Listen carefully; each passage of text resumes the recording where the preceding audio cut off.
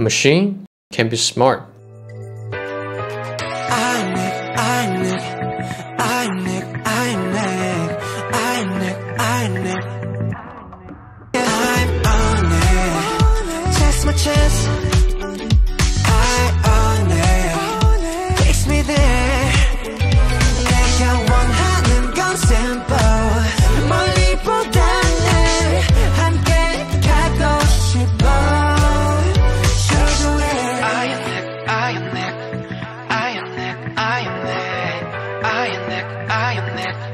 Yeah.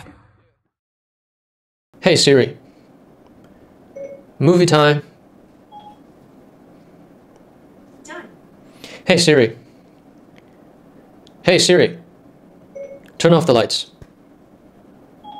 Done. But sometimes they're stupid.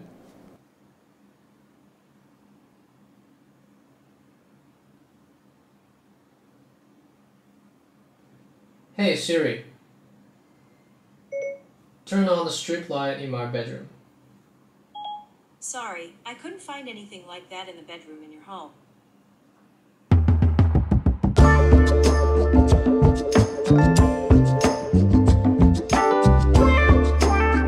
What's up guys, Benson here and welcome to my channel. So today I want to talk about quantum computing applications in artificial intelligence. AI has been around for a while, but to most people it might be stupid because it can do very simple and basic jobs. Today's AI is getting much better, but still developing at a really slow pace. So that is why I make this video to introduce quantum computing to this field, that we can combine these two cutting-edge technologies together to make something great. Let's jump into it. So what is AI? AI is the intelligent machine that can learn, improvise, and evolve like human beings. AI can help us do a lot of things, and as we can see, these AI are really smart and can perform some tasks that we could never imagine in the past. But these are all weak AI, so probably you're gonna ask, what is weak AI? Weak AI is, okay, let's first zoom out to the whole development path of AI. There are three stages of AI. The first stage is the most primitive one, which is called weak AI. In this stage, the machine can only mimic human behavior to perform certain tasks. It's very lagging behind because we have to train a machine in a way that human can't expect. The second layer, or the second stage, is called strong AI. At this stage, the AI can learn, perceive, understand, and function completely like a human being. If a machine can act like a human, then they can train themselves and gain self-improvement.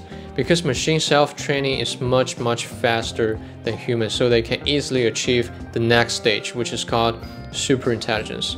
This means that the machine will be way smarter than human, and that would probably mark the extinction of human beings. This sounds horrible, right? But luckily we're still at the lowest stage, which is called the weak AI stage.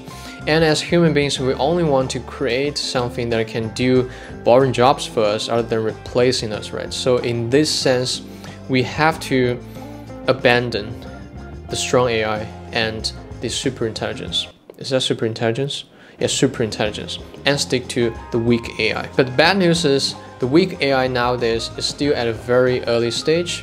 It's very weak nowadays. So we have to do something, take some actions to boost up this process, to make it better, right? And there's indeed a way to do this.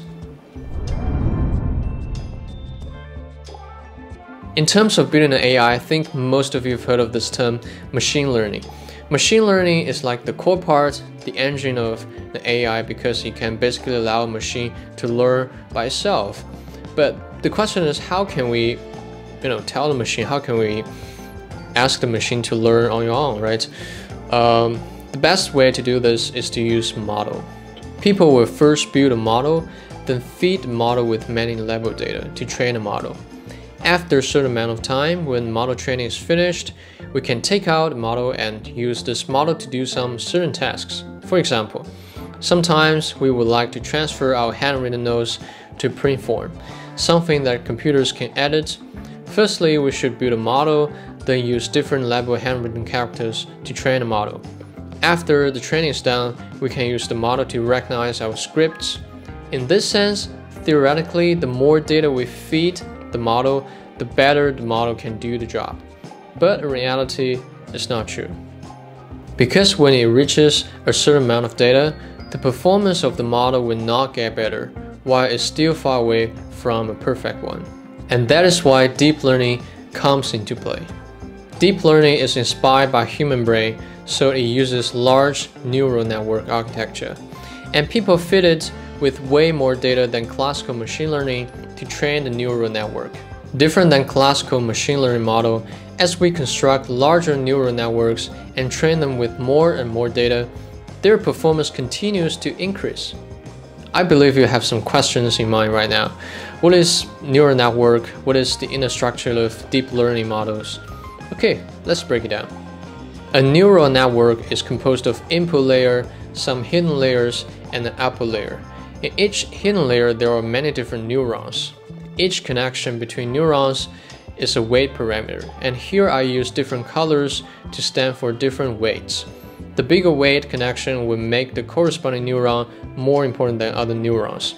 So after the signal passes through all the layers, the neural network will generate a result. Then the network will compare the generated result with the labeled data. If they don't match, a start overrunning will begin and the weight parameters between neurons will be changed. The start over will not end until the optimal weight parameters are found. This is only the training of one data. If we want our neural networks to be more powerful, we need to add more neurons and feed it with more training data so we can get more reliable weight parameters. Based on this mechanism, we need really powerful computers to do the training. And nowadays we can only use classical computer, the supercomputers, and there are two main drawbacks. Since we have so many neurons, weight parameters, layers, and data, training model takes a long time. The second one is carbon emission. Some researchers did an estimation and they found that training a large deep learning model produces 626,000 pounds of planet warming carbon dioxide, equal to the lifetime emissions of 5 cars. That's insane. Because for nowadays classical computer, the transistor size is the key to the computer power. The more transistors we can cram into the chip, the more computing power we can get. But transistors are already very small and have reached the physical limit, so it's really hard to make more powerful classical computers. Therefore, we have to find a better mechanism to make deep learning training much faster. Model trainings are often the most costly part of machine learning, and efficient training methods become especially important when dealing with something called big data. The question is, what is the most prominent way to speed up the training process? The answer for now is quantum computer.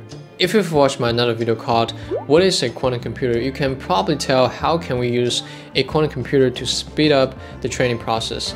It's quite intuitive, because the special mechanism of a quantum computer is the superposition and entanglement.